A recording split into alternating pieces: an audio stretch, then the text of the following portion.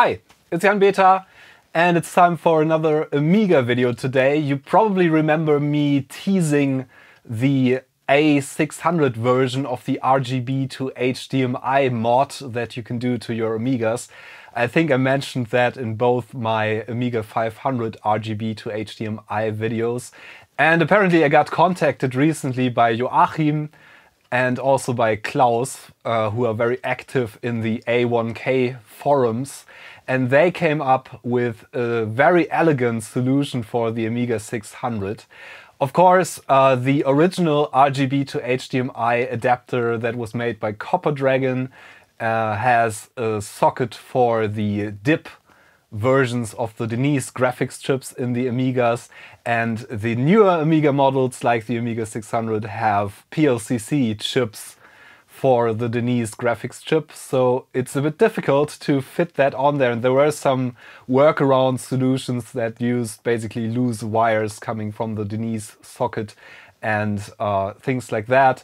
But Joachim, inspired by Klaus, I think, if I got that correctly, came up with a very elegant solution that I'm going to show you in this video. So stick around if you're interested in seeing that. So I have my Amiga 600 set up here with my cheap upscaler that I tend to use for testing and things like that. It's not good for anything else, basically. I made a video about this thing, the Flylink, very inexpensive upscaler, but it's not very good for anything but just quickly testing machines and having a picture output on an HDMI screen, which this is. This is an old television screen. And yeah, now I got all the components to mod this with a native HDMI output. If you're not familiar with the project, I'm not going to go in depth about the whole RGB to HDMI project. I made videos about this, and there are also going to be links in the video description down below where you can find details about the projects. Basically what it does is use a Raspberry Pi Zero, so the smallest version of the Raspberry Pi, and uses that to generate a full HD output from the original chipset Denise chips as well as the enhanced chipset Denise chips. The Amiga 600 has an ECS Denise and this has a PLCC chip, so we need a PLCC socket to sit on top of the chip to get the signals from there to be able to feed them into the Pi, and the software is doing its magic and outputting an HDMI picture. So I'm going to install this in the Amiga 600 today, and we're going to see. And this should be a very elegant way of permanently installing this into your A600. So in order to have an HDMI socket in the rear part of the A600, we are going to remove the RF modulator. Both the Amiga 600 and the Amiga 1200 came with RF modulators on board for whatever reason, really, probably to be able to hook them up kind of like a gaming console or something to a TV. But yeah, of course they have the RGB out, which is pretty decent, but for modern times, native HDMI output is really handy to just quickly hook this up to a monitor. So we are removing the old school way of hooking this up in your living room and basically putting the modern way into this. And actually that's probably what I'm going to do with this Amiga 600, just hook it up in the living room and be able to play some quick games on the big TV. So yeah, let's go. We have to open this up, of course, and desolder the whole RF modulator business.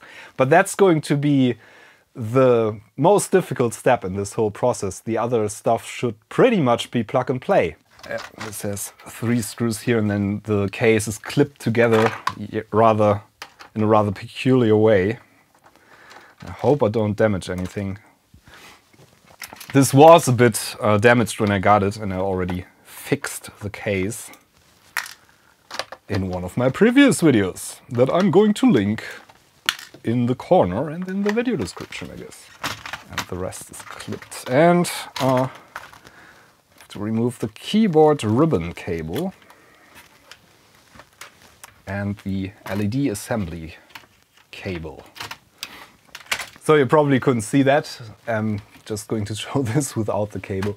This is the connector for the keyboard ribbon, and it's very short, so yeah, the angle wasn't perfect on my camera there, so you couldn't see it. You basically lift up this part, and then you can just pull the cable out, and if you push this down, it locks in place again. So we are going to remove the RF modulator, and I think we also have to take out the whole disk drive assembly here to get to the board. We have to take out the whole board, obviously, because we want to work on the RF modulator from the backside of the board to desolder it. So yeah, the RF modulator is not really needed for anything else other than modulating an RF signals. It's not a huge loss these days too. It wasn't really back in the day, because most people I knew at least used this with a proper monitor. So in order to get the disk drive out, we have to remove these screws from the backside as well. And by the way, I did some retro brighting on this and it still looks absolutely perfect, so that worked. That was a while ago already, so yeah. As I always say, with retro brighting your mileage may vary. Usually the yellowing returns at some point, but in this case it held up pretty nicely until now. I'm not sure if it's ever going to return. It wasn't that bad for this particular machine, but some machines it's worse than on others. Okay, now we have this out. Let's do this step by step. So that's our circuit board loose, I think. And it's in here in a rather peculiar way. You have to basically finagle it loose a bit. And then you can just pull it out to the side. Yeah, and indeed, we have to remove all these screws from the back connectors here.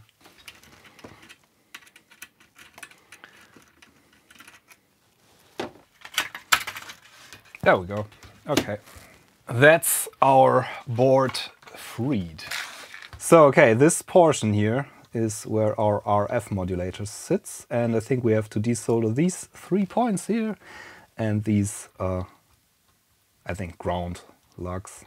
I'm just going to add some fresh solder here, so that's going to make things a lot easier because we add some fresh flux with the fresh solder.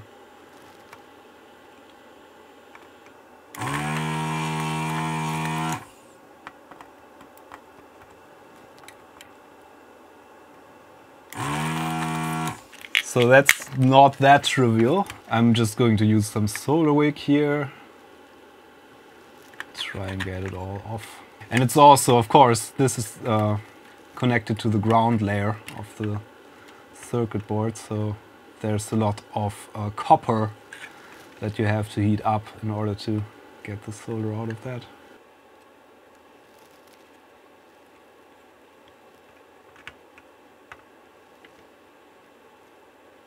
I'm just applying some pressure here, and slowly we're getting somewhere. There we go. Okay, that should be it, I guess. Ah, okay. Ow! Hot air is hot, apparently. There we go. That went rather smoothly. Yeah, we have successfully removed the RF modulator, which is still quite hot because of the hot air. But we got it out in one piece and the PCB didn't get damaged. I'm going to remove the solder, the remaining solder from these vias here. We are apparently going to use these two to screw down a little mounting plate that Joachim cut from acrylic. But yeah, I'm going to show you when the time comes. This was pretty difficult to desolder because basically it's all ground plates apart from the 3 little contacts with the board there. In case you were wondering, this Amiga 600 works really well. I know I did a couple of videos and there's probably going to be more about this, gradually upgrading it with all kinds of neat little features, I guess. So this is a little mounting plate that Joachim actually cut from a piece of acrylic. This should fit the spot where our RF modulator was. And then we put this piece in there, which is an HDMI socket, standard size. And then this is going to connect with a flat flex cable to this little thing, which is a mini HDMI plug that has a connector for a flat flex cable. I'm going to put links to all of these parts in the video description. And hopefully, yeah, this is going to mount nicely. This is going to be screwed in from the bottom, so we're going to fit this first. I think with the adapter already put on there. Yeah, this just has some double-sided double stick tape on the back here, so yeah, and it's a more than perfect fit. And then the whole thing is just going to live here, and you're going to be able to plug in the standard HDMI cable into your Amiga 600. And these screws, of course, that Joachim provided fit perfectly. Yeah, and they are not protruding too much. Yeah, so this sits in here really nicely now. The first thing I want to do is to put the shielding back on, because we have to mount the Raspberry Pi and the actual RGB to HDMI adapter in the case.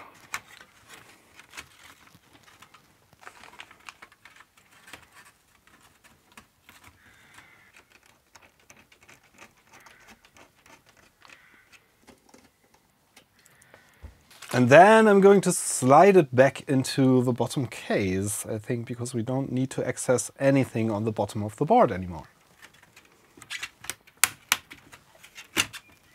There we go.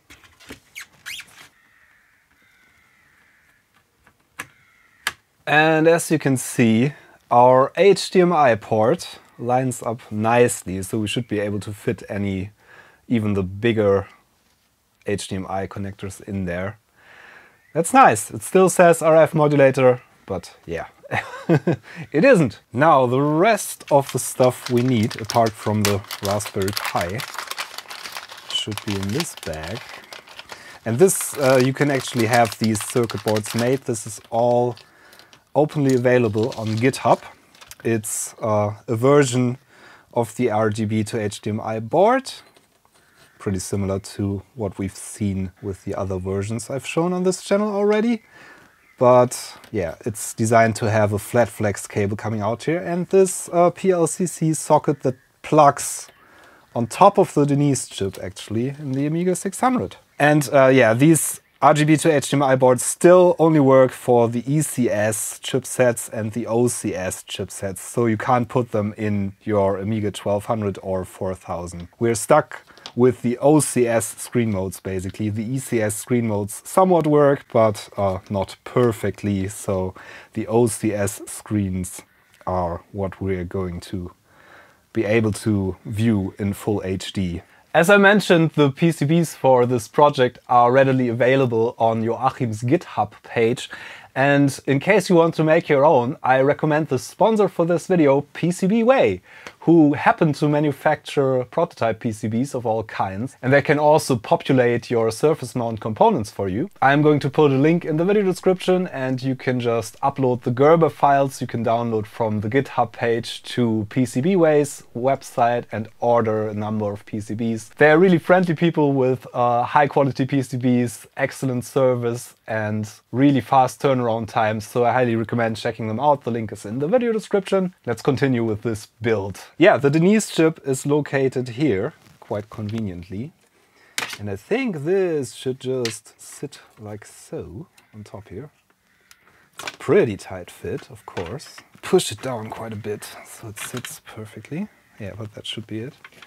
And then the actual Pi and the rest of the thing have to be attached somewhere like here, and we have to probably, you could obviously add some holes there and screw them down, but there's not a lot of room. I don't know, I'm not sure. I'm just probably going to stick them down with some double-sided tape.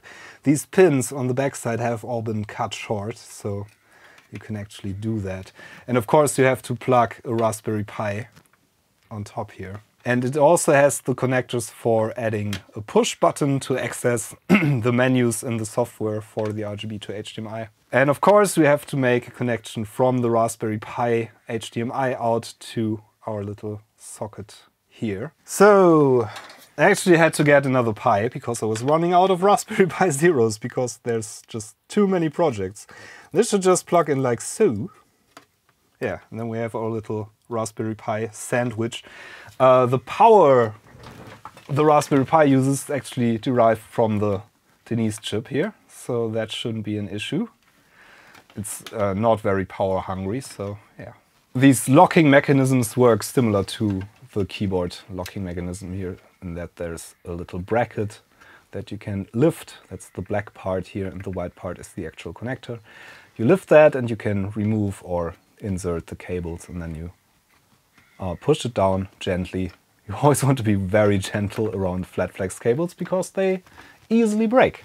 So yeah, this is going to be rather cramped. I'm going to temporarily remove my SD card assembly here. And now we have to plug a cable in here, which Joachim actually, you provided everything in the kit, which is really nice.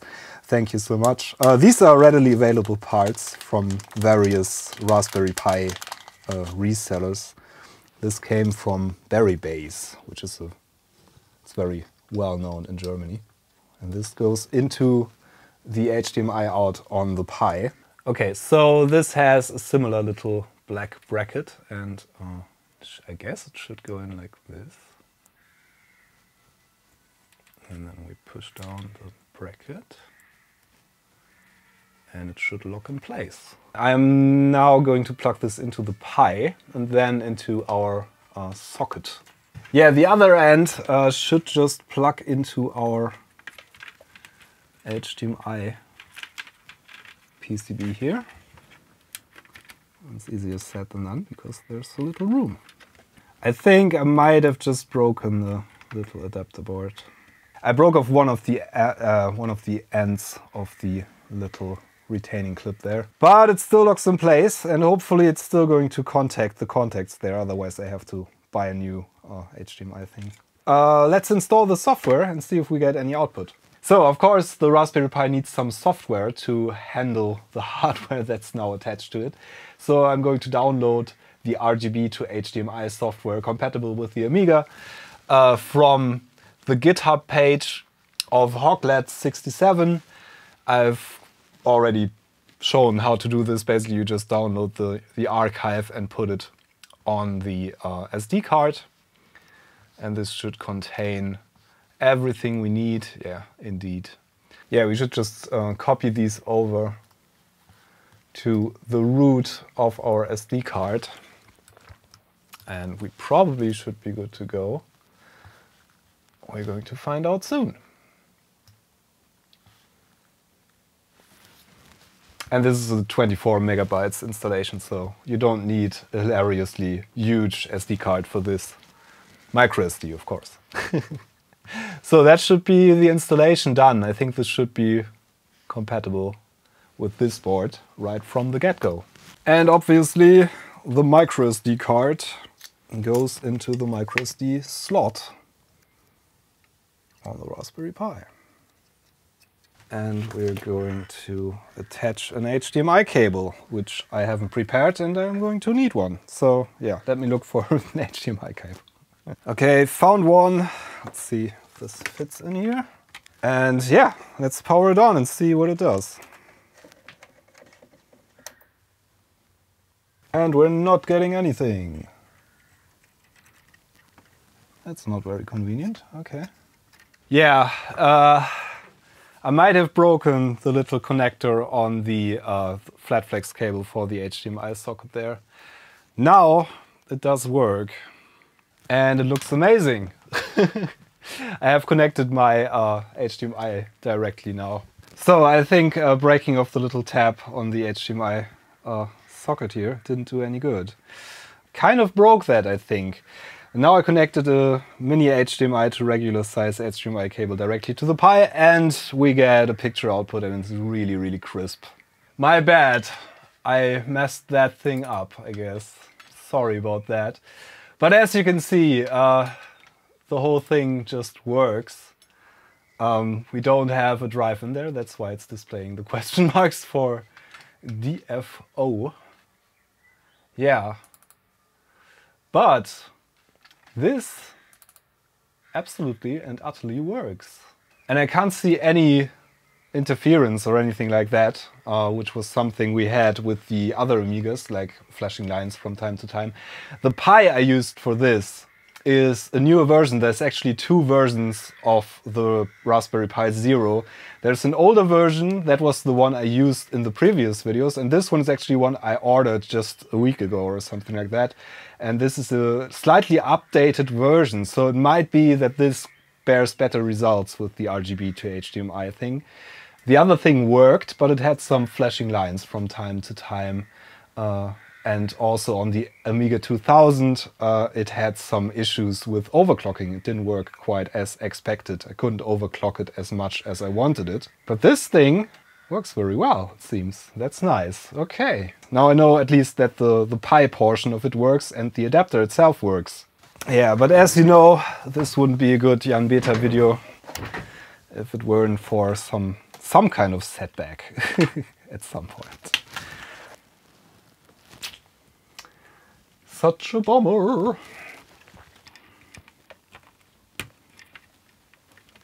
Okay, I failed. Yeah, this little retainer completely broke loose now and I crumbled to bits basically. I think the issue is that this acrylic part is a tiny bit higher than where the little clip wants to travel in this adapter board, and yeah, that's why it didn't come out easily when I wanted to plug the cable in. And I didn't think of that and broke it off. And now it's completely crumbled and this has no chance of making good contact anymore. I'm sorry about that, but in theory you've seen this work. We can of course just run the cable out of that hole there. Of course you could use another standard HDMI cable and put it in here, but the flat flex idea is rather nice, so yeah, I'm definitely going to get a new one of these and put that in there. For now we're stuck with the other cable. Too bad. I'm sorry. But I at least want to check if the top half of the casing fits on here. If we just stick this down with some double-sided tape. Okay. That's not bad actually. This is just a test fit. I'm definitely not going to close this up fully. Should totally work. Yep. Oh, nice. Okay. Totally fits. Yeah, the only issue, of course, as you've seen, is that I broke the connector here. So we can't really use it as it's supposed to be used. So for now, I'm just going to leave this open and plug in my bigger cable here. This is my workaround now. For now, I'm just going to run the cable directly from the Pi. And of course, you can just use a short mini HDMI to HDMI socket cable and put it somewhere here. Or you can just run a cable out of some little hole out of the case or something like that. Your imagination is the limit, basically. This is a beautiful way of getting HDMI out for your Amiga 600. Unfortunately, I messed it up a bit, but you saw the point of this whole thing, I guess, and I'm probably going to make a little follow-up video as soon as I have the part and replace this. Sorry about that. Yeah, other than that, this works really nicely. And there's no issues whatsoever with the picture quality. I tested some games and stuff, and we don't have sound because I don't have anything connected to the RCA outputs on the back here. The sound is not provided through the HDMI. That's still a thing that's not possible with the standard setup of the RGB to HDMI. But you get a lag-free HDMI picture, which is very much worth it for the Amigas and for connecting these. Oh, there goes my double-sided tape. I think it works better if you have the top case on there and maybe put a little sponge on there to hold it down or something. This cable also puts a bit of strain on the circuit boards there. But yeah, other than that, I'm sorry that I failed with the little adapter board there, but it's a beautiful thing to put in your Amiga 600, and maybe this inspires you to do something similar. I think there's also some other projects for the Amiga 600, but this one is a particularly elegant way of putting the RGB to HDMI mod in here. And yeah, works beautifully. I like it a lot. Thanks for sending this again, and thanks to Katrina again, who donated this Amiga 600 in the first place. Thanks Joachim, thanks Klaus, and thanks everybody for watching. And special thanks to everybody who gives me some support on Patreon or on the channel memberships page. Highly appreciated and needed, actually. So thank you all very much. I hope to see you on this channel again. I'm Jan Beta. Thanks for watching. See you next time. Bye.